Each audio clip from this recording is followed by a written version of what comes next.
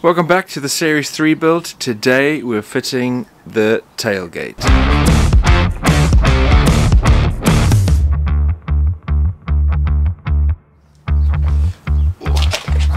Now, after a lot of searching and scouring the internet, a friend of mine sent me a link to a matching tailgate. Look at that. Same color as the Series 3 and in ridiculously good condition. But this is also not a brand new tailgate that's been painted. It's around 45 years old, so almost as old as Yui himself here, which is a real bonus. I think the galvanizing is weathered and old and it's got some of the bits on it. I'm happy. I'm stoked with that. It's not a perfect match in terms of color, but I can live with that. It's like the tiniest difference. And I think it's because this has been sitting in a barn for the last 40 years. But before I get carried away trying to fit it on, I think I need to get rid of the door locks. There's a hinge down here. There's a bunch of stuff that needs to happen, right? And obviously, like the rest of this build, I've never done this before, so we're going to both be learning in real time. Alright, let's get these bits off.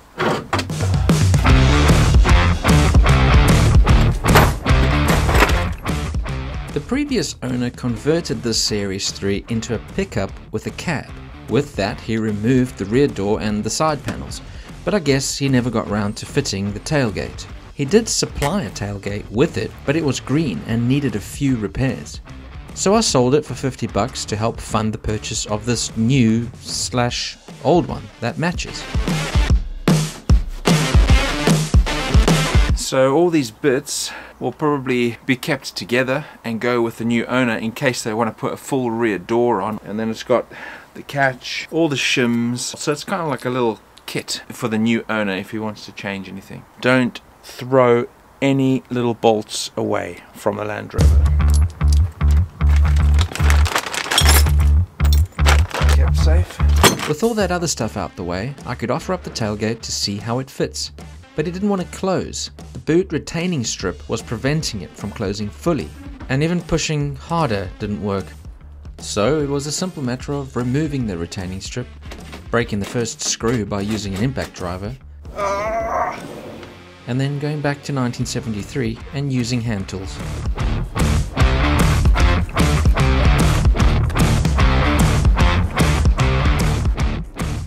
Once I got the retaining strip off, I found another one? Yep, another retaining strip under the retaining strip. So I had to remove that one too.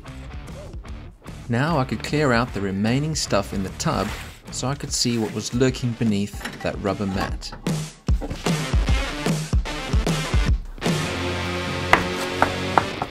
I don't know what this tub floor looks like underneath these rubber mats, but I can't not know. You know? And just as the old saying goes, curiosity made the Land Rover owner sad and poor. But not this time, because this tub is in incredible condition.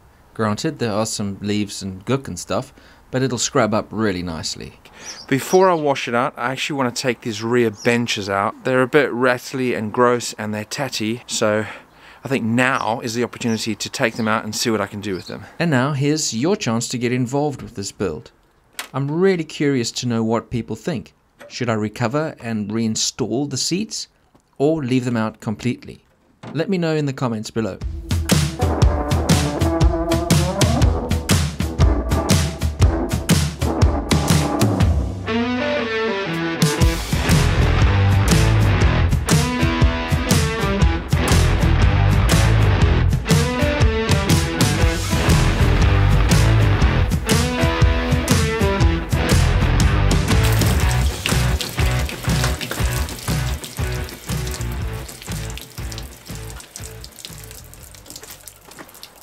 Alright, now that we've got a clean tub, we can try and refit the tailgate, mark out where the anti-luce drop-in things go, and drill those out and fit them. Without the retaining strip, the tailgate closed beautifully, and after checking the gaps were even, I marked where the anti-luce pins would be fitted. In retrospect, I should have checked the height of the tailgate as well before marking for the holes, as the height is adjustable. I was very lucky to get away with it, to be honest. The other side was exactly the same, but marginally less accurate on my part. But now the tailgate can close and lock in place, and I think it finishes off the rear end perfectly. Yeah, that looks sick. Okay. Right, we're almost there. I've got to put in some chains. I'm going to stay with these squiggly pigtails. You can see these. And I'm going to use galvanized chain, which I think is what was originally used. Again, LR Parts to the rescue. They're not sponsoring me at all. I just keep using them because I've just found a lot of series stuff on their website. But I've bought 2 chains, and then it needs an anchor point, which is this guy here. Now these were £22 each. I could have gone with the sort of a flat plate that was like £4, but that's not correct for this type of vehicle. So I wanted to keep the traditional galvanized pressed metal, and yeah, £44 for both of them. Gosh. And that goes on the inside here somewhere. And thus began a game of car part Jenga, to prop up the tailgate at the correct height and angle to allow me to fit the chains in the right place. Ultimately, it was all in vain, as the chains are a set length anyway, so I ended up trusting the brilliant creative minds of the Land Rover engineers.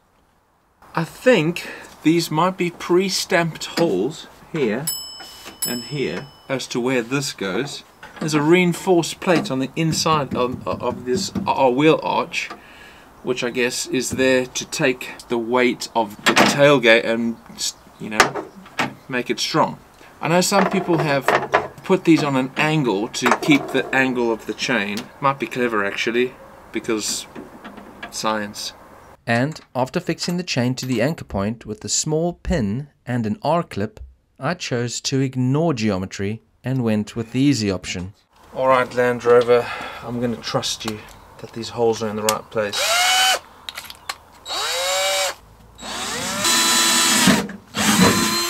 Oh yeah, oh yeah, slap bang in the right place on that reinforced panel. Right, that's great news.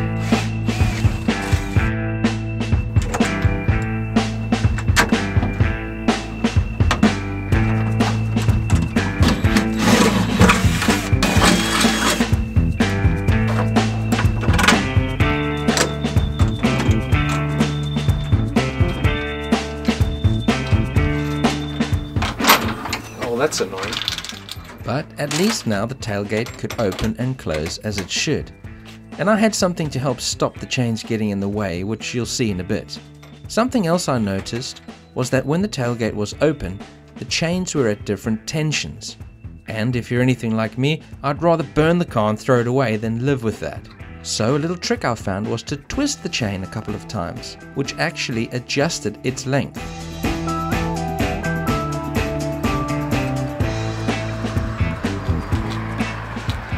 Right now, these chains are going to rattle their brains out. And also when you try and close the door, they're getting all jammed up. So I got these sleeves to go over the chains, which I'm hoping will make a big difference. But I ordered double what I needed. So if you're watching this video and you need some, please make sure to subscribe and send me a message and I'll post them out to you.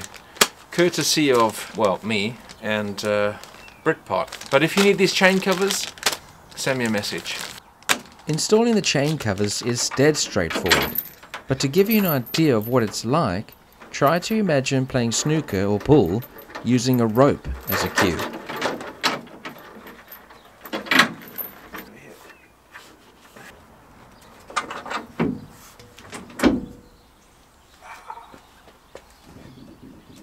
So all I got left to do with the tailgate is put this cotter pin in to stop the tailgate from sliding off the hinges.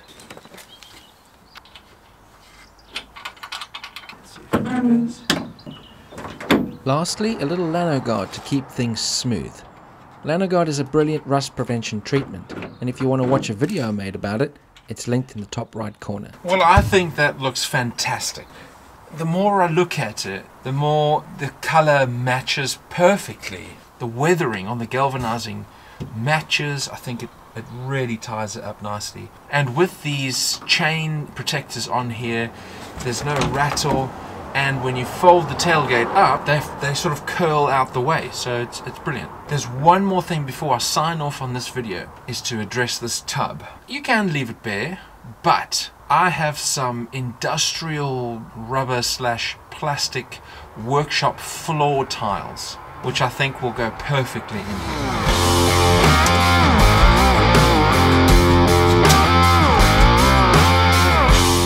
These industrial shop floor tiles are the same ones I have here in the workshop. I think they'll make the perfect load bed surface for the series. They're not super heavy, they're very hard wearing, and they look good. Plus there's the added bonus of them being free. I wanted a full tile near the tailgate end of the tub because I think it looks better with the small tiles further away from you up against the cab.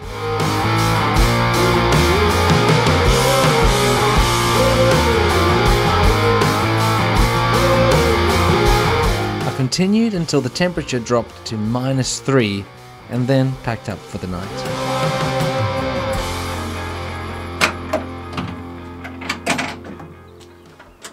The next morning I had a few adjustments to make so the floor would sit flush and flat in the tub. I cut it just a little too big so I could sand and trim it until it fit perfectly. I also had to cut out a hole for the old rear door hinge.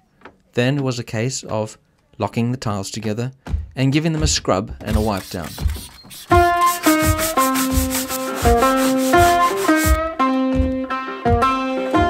one of the last things is to tidy up this retaining plate and reinstall it. So I scraped it clean and gave it a light sanding before tentatively refitting it, knowing that the tailgate didn't close the last time it was installed. And just as before, it still didn't fit. Alright, so it's a very crude and simple plan. I need to bend the edge down a little bit so that the tailgate closes nicely. And I don't have a bending table. So I'm going to screw this retaining plate to a piece of 2x3 and I'm going to slowly finesse it with a hammer. Okay, let's pause there. It didn't work. So I took it over to the bench vise and that seemed to do the trick.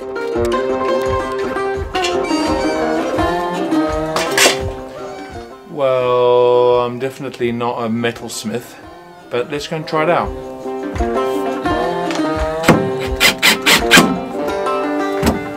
Alright, let's have a look. Oops.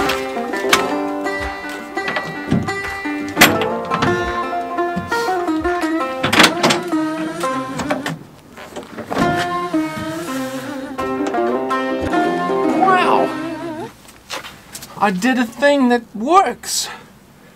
Well, there you have it. The tailgate is on.